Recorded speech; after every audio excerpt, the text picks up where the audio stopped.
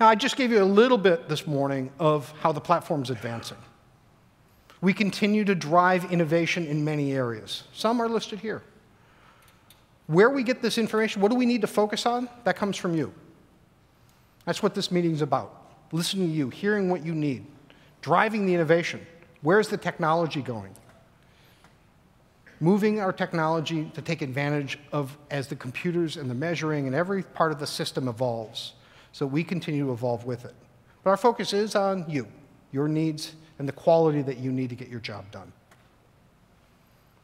But Esri is more than just software, and sometimes I think we lose sight of that. We support your professional development, whether that's our support of universities, our online courses, our free courses, our home use licensing, so you can take and use GIS outside of your work environment or for additional training, our certification programs, our massive GeoNet community, where over 1 million people are talking about GIS every day. Our press, and this last year, we focused a lot on MOOCs, these massive online open courses. We've trained over 1 million students in GIS around the world.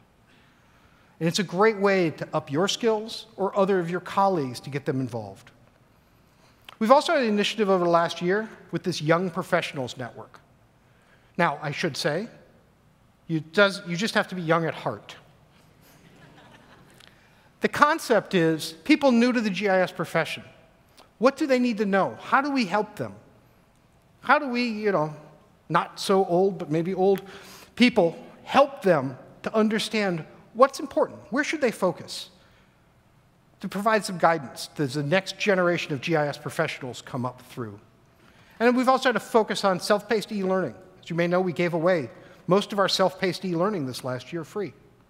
So you can go online and educate yourself more and more and get those certifications.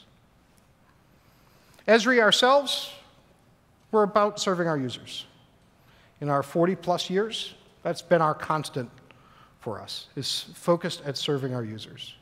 And while we've grown, that has not changed. Continue to advance spatial science, spatial analytics, GIS. We continue to be strong and growing. We continue to be engineering and science focused. We want to make sure it's right. We continue to promote spatial literacy with our software and beyond, because a spatial literate society makes better decisions. And we continue to support our employees and our customers in their growth.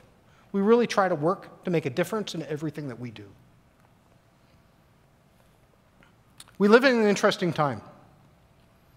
Geography, mapping, and GIS have never been so important for the world.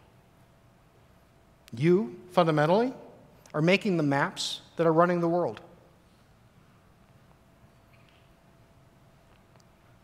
But science, technology, and even GIS is not going to be enough. You and your colleagues are essential to work together, to innovate, to think about new ways to apply this geographic thinking, to apply GIS, make a difference in your business, your community, and ultimately leverage the science of where across the world. Thank you for everything that you do and your time this morning. We will take a break now. Please be back in your seats by 10:45. Thank you very much.